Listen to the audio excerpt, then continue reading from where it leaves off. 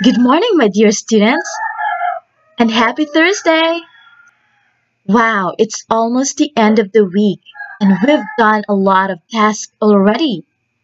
I'm so proud of all of you. You guys are so great.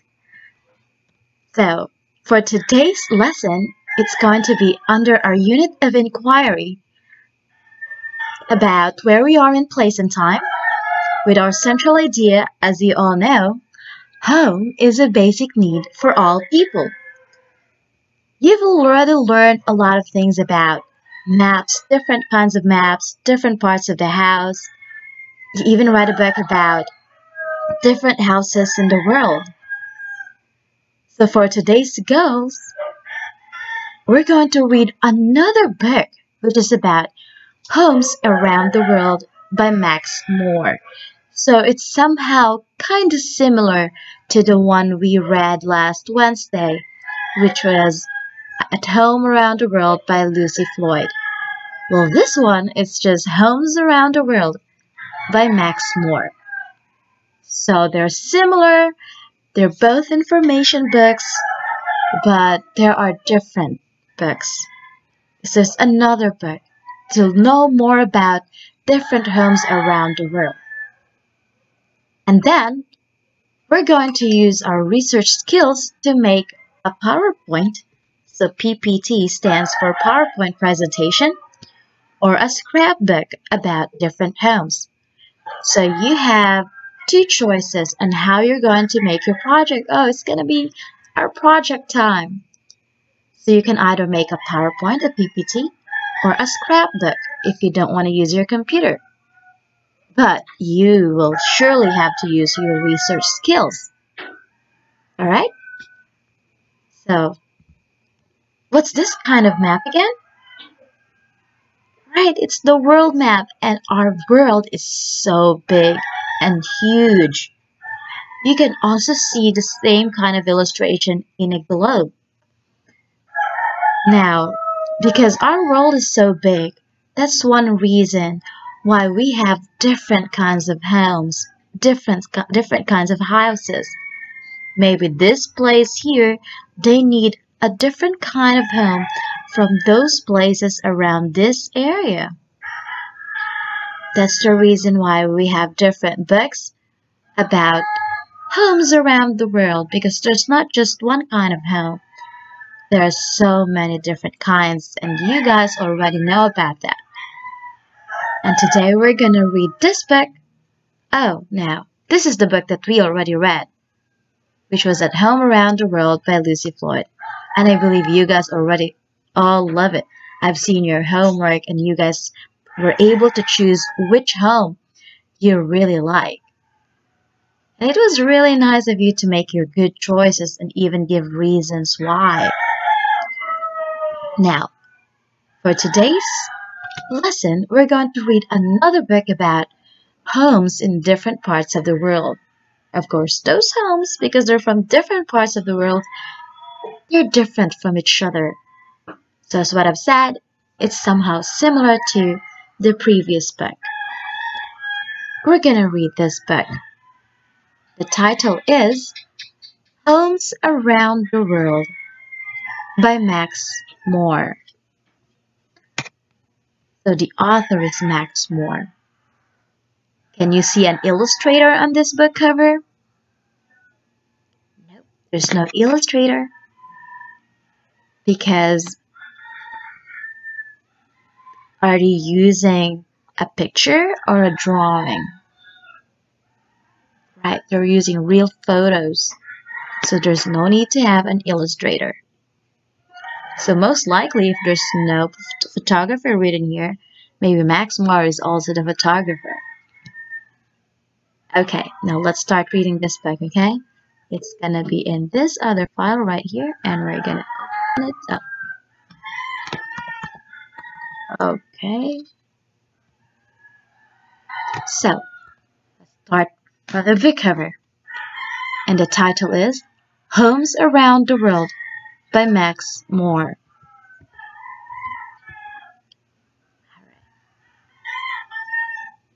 So you guys can read with me, okay? And don't worry, I will send you this file and you can also read it yourself.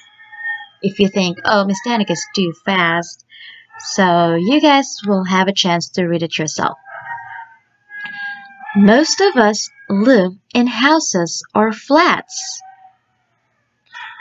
So, this place on the picture, is it in a farm, in a town, or in a city? You're right, it's in a city. So that picture tells us that most of us live in houses or flats because a lot of us will live in cities, right? They are usually made of bricks or concrete. Bricks or concrete. So these are bricks, and this part right here is called concrete. The same material you use in roads. We call them concrete road, or these are concrete houses or brick houses. But not all homes in the world are like this. Some people live in unusual homes. Unusual, it means not common. We don't always see homes like that, especially in a city. It's called unusual. If something is not very usual or not very common or not normal in our everyday lives, we usually call them unusual. Some people live in unusual homes. Just for example, like this one. Look at this. Would you like to live high above the ground? Some people in forests and jungles build tree houses. They use bamboo, vines, and wood from the forest to make their homes.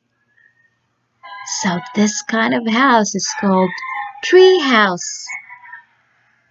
And look at that, it's so high above the ground. And because they're usually in forests and jungles, they can easily use those trees to make the tree house on the tree house. And they use a very long ladder up here. Why do you think they built this kind of house? Why do they build this kind of house? Why can't they build their house on the ground? It's easier. They don't have to climb up. Why do they have to build their house on the tree? I wonder. This is a tree house. It's so high. So think about it, okay? Why do you think they build their houses on the trees? Why do they put it so high? Why not here? It's easier, right? Now let's move on to the next one. Suppose you went outside, dug up some clay, and then built a house with it. People in very hot places can do this. You know your Play-Doh? Or like your clay that you use in art class? Some people use that to make houses in some very hot places. I wonder why can't we do this in cold places? Do you wonder? These are called clay houses. It's made of clay. So clay is like a very soft kind of soil which has water in it and very sticky. You usually use it to make different kinds of art crafts or vase, but in some places, especially hot places, they use it as a house. Why hot places? Can you think about it? Why don't they do it in cold places too? I wonder. There it is. The sun dries the clay into strong adobe bricks. These are bricks. So because in hot places, it's very hot and the sun, it dries it up. It dries up the clay, and when it's all dried up, for example, you have a piece of clay in your hand and then you make something, you put it under the sun. Is it going to get soft or going to get hard? Yes, it's going to get hard just like these clays, and it's called adobe bricks. Wow, what do you think happens if it rains and if there's no sun? Hmm. These cone-shaped mud brick these cone-shaped mud brick homes are called beehive houses. Beehive houses. It's cone-shaped. You know the word cone, right? It's like the ice cream cone shape. And it's also made of mud or like a similar kind of structure with clay. And they're called beehive houses. Their tall cone-shaped roofs help to keep them cool inside. Why do you think it is called a beehive? What lives in a beehive and what does a beehive look like? Just like that, right? And why did they make it like cone shape? Why does it have to be like that? Why can't it be like a box? Why? You're right. It helped to keep them cool inside. If the roof is so high up like that, when you go inside, it's not gonna be that hot anymore.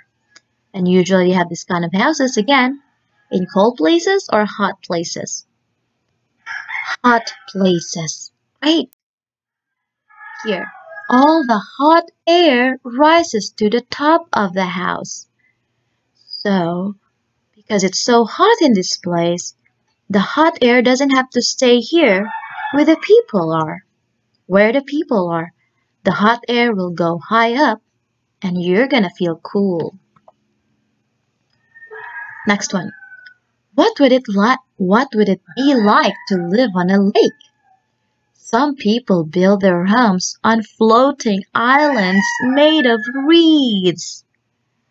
These are reeds from long grass, and they dried it up, they weave it, and they use it as a house or as a home, and they actually make them floated in the water or on a lake. Why do you think they do that? Do you wonder? Why do they make floating homes? Or they actually call it floating islands. So this is their floating island. It's not on the soil, it's not on the ground, it's on the lake. It's floating, and then they build their houses there. Why do they do that? Can you think about it? Why do they have floating islands? Do you think isn't it cool? How do they do it? So let's look how they do this one. They add a layer of fresh reeds every few months. So here is the fresh reeds, those very long kind of grass. They dry them. Oh, actually it's like still fresh. And then they weave it. They dry it a little bit. They weave it. And then they put it in a floating home. And they also make it into their house. And they always add every few months. Why can't they just use it for one whole year? Why do they keep adding why do they have to keep changing some part of it and adding some fresh reeds every few months? I'd like to answer that, but I'd also like you to answer that question yourself. Right? It's much better if you think about why do they keep adding every few months? That's your task. Now, some fishermen build wooden houses on stilts over the water. People walk along walkways to get to shops, work, and school. Look at these houses. Are they on the ground or on the water or above the water? It's not really on. Yes, you're right. It's above the water. They're not in the water, they're not on the water, but they're above the water. And they use stilts. These are stilts. Stilts. Can you say stilt? And these are walkways. So in their neighborhood, they also make them little bridges, like a bridge, to connect this house to this house. Maybe this is their school or somewhere right here, but they also have those little bridges to go to school. That's why the People there, they walk along walkways or those small bridges to get to shops, work, and school. Wow, that is so cool. Why do you think they build houses on water? Hmm. And who lives in those kind of stilt houses? Fishermen. And they use wood to do that. That's the walkway. Walkway. Do you think you can ride a car here? No. Oh my god, no you can't. That's why it's called a walkway. Because you can't ride your bike here. You can't drive a car. You can only walk. Why is it that we can only walk here? Why? Why can't I drive my car? Maybe ride a bicycle. Right, because it's made of wood. And probably it's not too strong for cars. Definitely not too strong for cars or bicycles. But here, you can see something. Yes. Maybe this is strong enough for the motorcycle, for the motorbike. Now let's move on to the next kind of house. Houses on stilts are also sometimes built on land. People walk out People walk up a ramp to get into their homes. Cows, pigs, horses, and chickens are kept under their houses. So those stilt houses, these are stilts, tell you that, right? The one that holds the house up high. They're just not built on lands. They're built on, they're just not built on water. They're built on land too. And they use ramp or like some short stairs to go to the house. And what did they put inside under it? Cows, pigs, horses, and chickens. So where do you think can we find these kind of houses? You're right, maybe in farms or in mountains, so they can keep some farm animals. And do you know? Miss Danica lived in this kind of house long time ago. 20 years ago, probably. Wait. Yeah. Maybe even longer than that. So, yeah, maybe around 20 more years ago, I lived in this kind of house.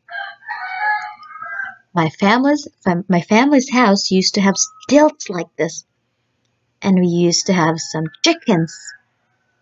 But we put the chickens and our farm animals somewhere separately. Here we actually put a hammock. We have a hammock here that we can rest. Back when I was really young, we used to have a hammock here. And then the pigs, we used to have pigs and other farm animals in a different kind of like wooden house. So yeah, I lived in a house with stilts, and it was really cool. And next one? Oh, it's still about the stilt houses, and this is the ramp. Yes, we use this kind of ramp too. So where do you think can we find this kind of houses? In cold places or hot places? In the city or in farms and mountains? Think about it, right?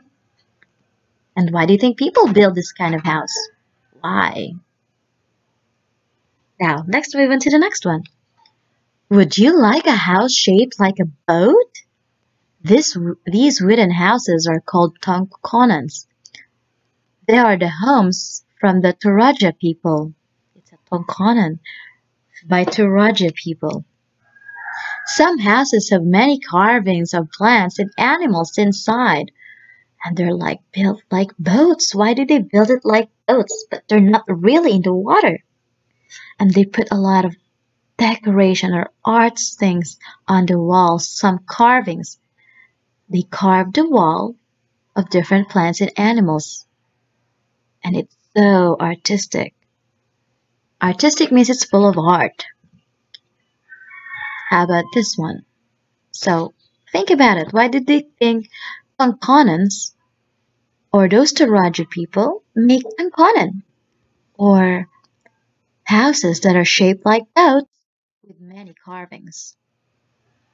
That sounds interesting. And this house is also built on Stilts. Have you ever moved to a new house? Some people move several times every year. How about you? How many times have you moved? For these people, they move every year. I think this looks familiar for you guys. They can fold up their houses and set them up again somewhere else. That's so cool. These houses are covered with animal skins. So these are their houses, and they can actually fold them and then cover them with some animal skin, dried up ones. Maybe not all the time they cover it with animal skins, but mostly. And this is called a yurt. Do you know where you can find this kind of house? I think you all know about it. It's a yurt. Next one. Straw tents can be moved too. Straw is a light material, but it is also strong and warm and doesn't let water in. So this is called a straw. And then it's made of dried leaves or dried grass, dried hay. And you weave them together to make something like this that you use to build the house or the tent. And where do you think can we find these kind of houses? Where? Which city, or which is it going to be in hot places or cold places? And why do you think they do that? Why do they build these kind of houses? Straw can also be used to make the walls of homes that don't move. So sometimes they use it for those homes that move, but sometimes they also use it for those homes that don't move. Right. Back when I was young, we didn't use straw, but we used coconut leaves. We weave them and we put them in roofs or walls. Something like this. Suppose you lived in a cold place. Some people used blocks of snow to build igloos, which they lived in during the winter. This is the igloo. It's so cold in igloo. These igloos kept out the wind and were warm inside. So inside the igloo is actually warm, warmer than outside. And it kept out the wind, the very cold wind. Where can we find igloos? Do we have igloos in China? Definitely not in the Philippines. Nuh-uh. Now let's move on to the next one. In hot places, some people live in houses carved into rocks. These homes are warm in the winter and cool in the summer. Look at these houses.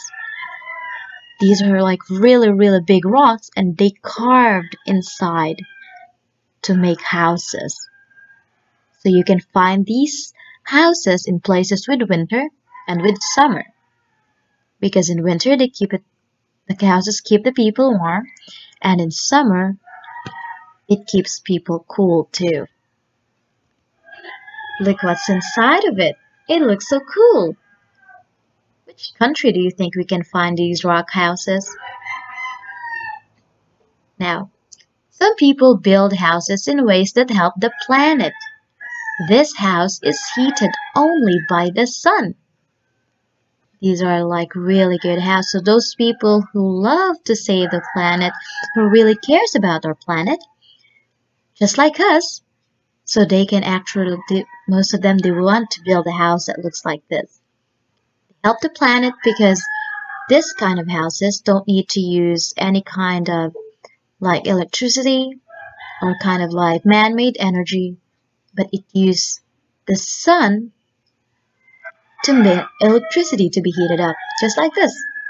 I believe you've already seen this. It's called solar panels. Once you have a solar panel, you can put it in the house and it can generate electricity from the sun. And it's another way to save electricity and help our planet too. How about this house? This house is made from old shipping containers. These houses use less energy and material than most homes. So once you have, old shipping containers, right? Have you ever seen container trucks? So those trucks that people use for delivery, they are called container trucks. And those very, very old ones that people can't use anymore, they paint it, they clean it, and they make it into homes like this. Why do they do that? Isn't it cool, this kind of houses? But why do people do that? Why do people build this kind of house, and why do they build this kind of houses too? And then some people build houses just for fun. Are you this kind of person? These homes are made to look like a mound of bubbles and an alien spaceship. So there are a lot of kind of houses like this that people think, oh, it's fun to make this kind of house. Yeah, so this kind of house is like a spaceship, alien spaceship, like it's out of the world. If you look at it, in the future, people may build their homes in other unusual ways. This is so unusual. Right, do you like this kind of house? It's like a spaceship. It's like something you can find in another planet. And why do people build this again? The reason is here. For fun. Which kind of people do you think can build this kind of house? Now, those are really good. Now, here's our glossary. So, for example, there are some words there that you didn't really know. So, you can actually go back to this page, and it tells us what they are. Like, for example, adobe, a material made from dried earth and straw. Beehive house, a cone-shaped mud brick house. Tongkonan, a wooden house shaped like a boat. Treehouse, a house built high up in the trees. Yurt, a round home that can be moved around. Wow, that's the end of our story, of our book. It's a very nice information book about different homes in the world.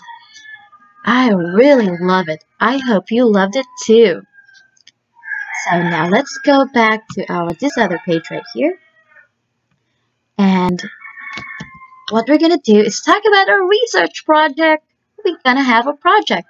So we already did different projects before, like our recycle bin project, that was our trash bin project. Also we had the presentation, which is also our project that time, the tree planting project.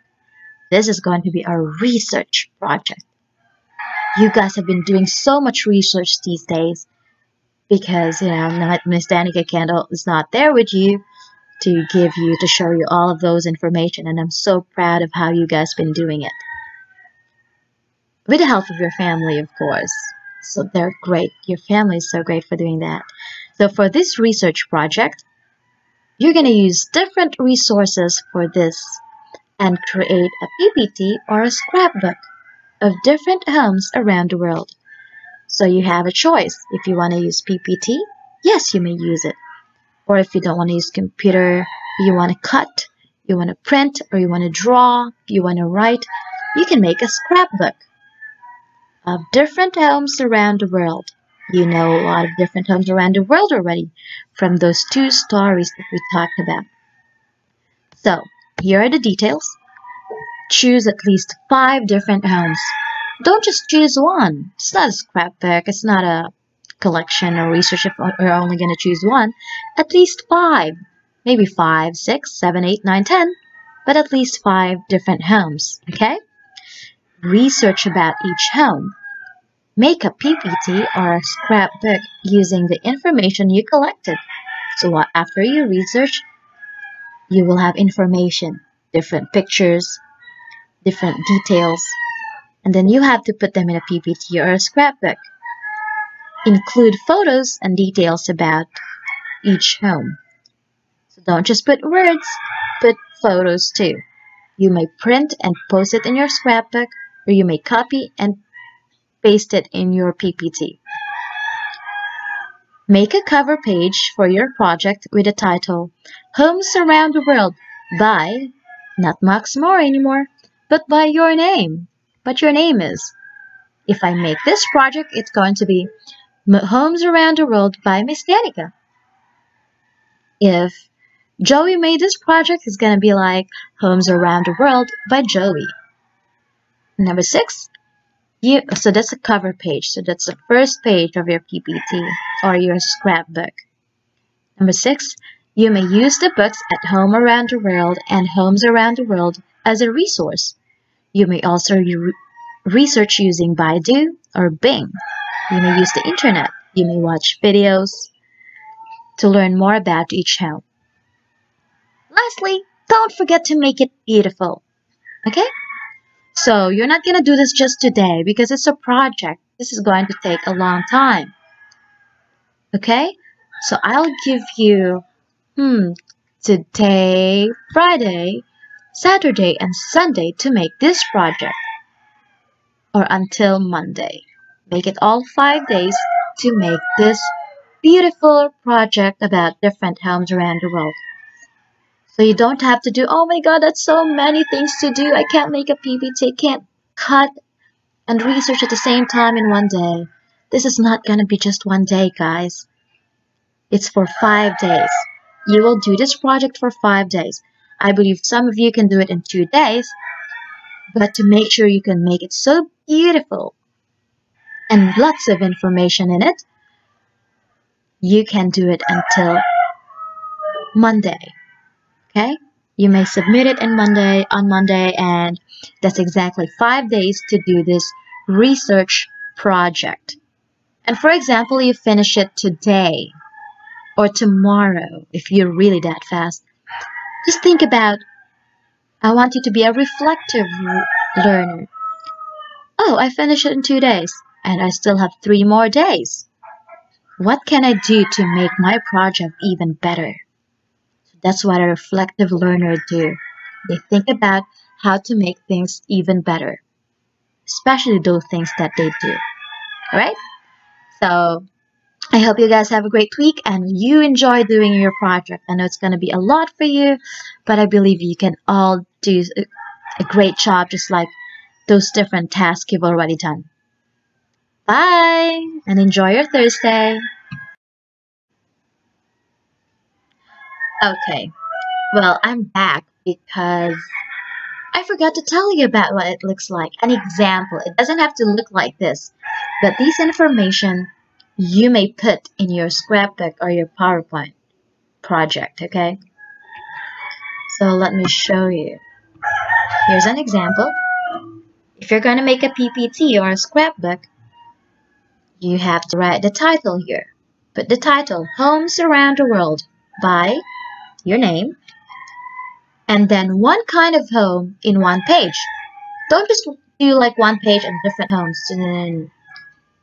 No, please don't do something like that, okay? Because if you put all 5 different homes in one page, maybe your project won't have a lot of information in it, and it's not going to look like a research project anymore.